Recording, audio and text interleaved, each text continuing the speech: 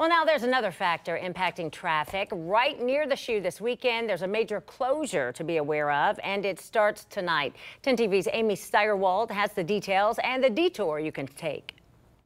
A happy Friday to you. A reminder, we do have this closure on 315 in place again this weekend. This time we're heading southbound, starting to become a little bit of a routine for us here on the weekend. State Route 315 southbound right between Kinnear Road and Goodale Street is closed starting at 9 o'clock tonight. This is lasting all the way through Monday morning. Your detour, if you want to get around this, you can take 71 southbound. Again, this will be in place until Monday morning. This is also going to be in place 5th Avenue below 315. That is shut down as crews work to repair that area. Your detour, you can take King Avenue if you've got to get in that direction. Back to you.